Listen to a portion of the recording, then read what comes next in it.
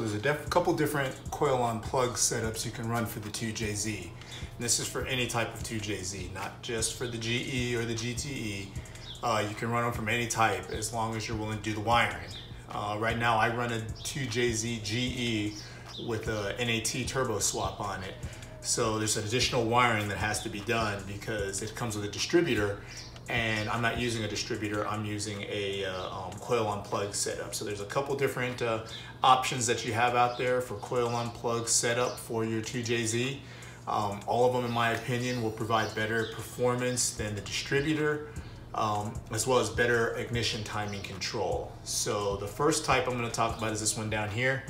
This is the 2JZ, this comes on the 2JZ GE VVTi as well as the 2JZ GTE VVTi, the one that comes out of the R.A.W. And what it does is it's a single coil. So you got the single coil right here, and then it does a wasted spark, so it has an extra spark plug that runs to the other cylinder. So this coil is now firing for 2 cylinders. Now, this is a fairly decent setup. Again, it'll give you what you need as far as performance. The problem that you'll run into is, well, number one, you have to run this igniter.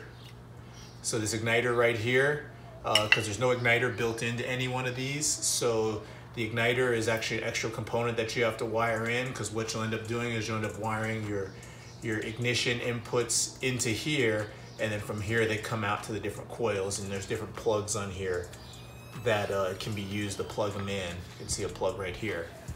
So that's what the 2JZ GE VVTi coils for both GTE and GE coils run. Also too, what's nice about this is that it actually provides a tack out signal, and it provides an IGF signal, which is basically a signal that it sends back to the ECU, telling the ECU that it fired. If you're running a standalone, you don't need the IGF signal.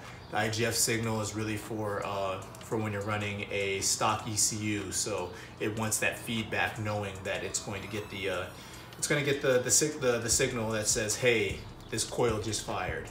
So again, wasted spark fires for 2 cylinders. Another problem you run into with that wasted spark, and I've run into it on my car, is for a while I was having problems revving past 5,000 to 6,000 RPM. You really got to play with the dwell settings. I found that you've got to put the dwell around 2.3 to 2 milliseconds on these coils in order for them to be able to rev it all the way to rev line without it getting that spark breakup that you're going to end up getting. It almost feels like it's a rev limiter, but it's really just spark breakup. So good setup.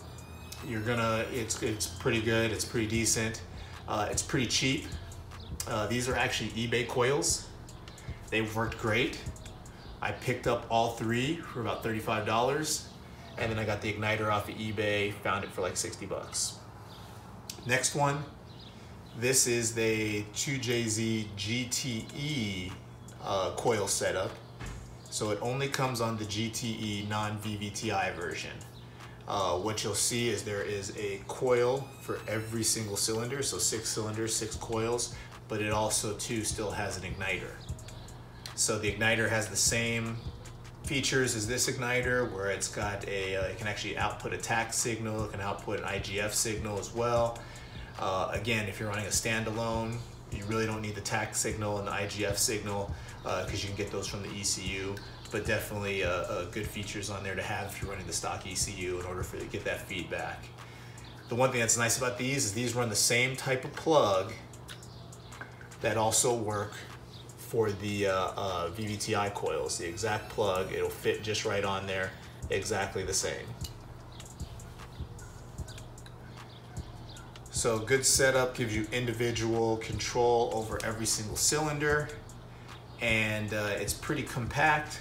I've heard that people have problems with it cracking down here and cracking on the boot because it's so compact and small, but definitely a nice small setup, very good to run. You can get this igniter again off of eBay. I found this, it's either for a 1JZ or a 2JZ GTE. I picked it up on eBay, and it actually came with the wiring harness, or the plug, the pigtail right there. Hold on, I'm filming a video.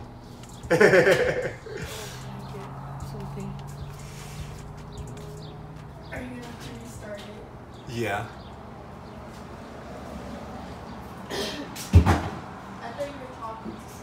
Oh no. Sorry.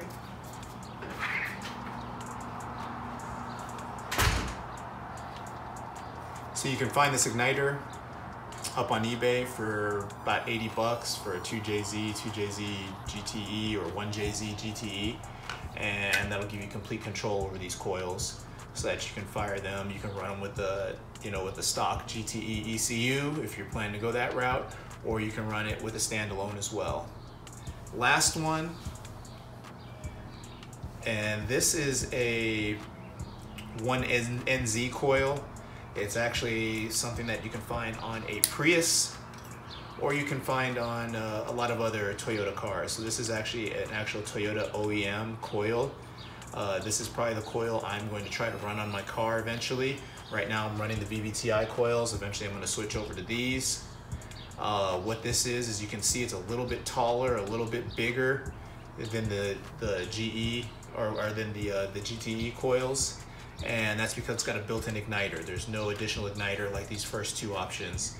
Now, I'm just showing you guys the Toyota Denso version of a coil, but if you want to, you can run the LQ9s. I believe some people run like the Skyline ones, or whatever. There's a whole bunch of different ones out there, but basically very similar concept. 4 pins, 1 pin for power, 1 pin for ground, 1 pin for signal. 1 pin, again, sends the IGF back to the ECU, telling it that, hey, I've fired. No tack signal, because the tack would probably be coming from the ECU in that case. So this is definitely a really good option. I've heard these coils fire really cleanly and really well. And you could build a nice little bracket, have them mounted in there. It looks really clean, really nice. I plan to run these because it'll give me individual control. I have that igniter as well, 4-pin plug, and very simple. I don't have to have these igniters as well, which is that extra component that can easily fail. It'd just be nice to be able to go, bam, pull this coil out, go replace it, and be good to go. These coils are Toyota, so you can get them directly from Toyota, and it'll basically plug right in. I picked these up online for, I want to say, about 25-30 bucks a piece. Since it's newer technology, fairly inexpensive to grab, and then the pigtails, I ended up paying another $14 a piece to get each pigtail. And then that gives me the control I need. So definitely a really good setup to run, very easy to wire. I'll pop up a wiring diagram that'll show the pins for wiring these guys up. Each pin is set up to be, one or the other. You got to be very careful with these, because if you crisscross and wire the power to ground and ground to power, you'll burn this out and you'll have to buy a whole new coil. So there's no messing up with the wiring on this. Get the wiring right. But it definitely puts out a nice clean signal, pops right into place, and bam, you're ready to go, ready to rock and roll. So these are the different options that you can have for the 2JZ GTE or GE engine. If you're looking to go with the coil on plug setup, again, like I said, with this coil on plug setup with the built-in igniter, there's many options, but all of them use the same concept of a 4-pin and a built-in igniter. Again, eliminating all these extra components here. It's just a matter of which flavor you want to go with. I know with these guys, since they're so tall, you're not going to be able to fit them underneath the valve cover, the nice little valve cover, cover, or whatever the coil cover. You're not going to be able to fit it under those. I know the LQ9s will fit under the cover, but then you have some issues with, I've heard some issues where it outputs such a strong signal that it starts interfering with other wiring. But again, there's other options out there as well that I hear about, as far as, like I said, the GTR and other different type of coils. These are, I think there's also a version where you can actually get like the 1ZZ or 2ZZ coils as well, and those will work well as well. The problem with those is that there's only 4, because it's a 4-cylinder engine that's coming off of, so you got to find a way to source an additional 2. So, hope this helps. Enjoy racing, guys. Talk to you later.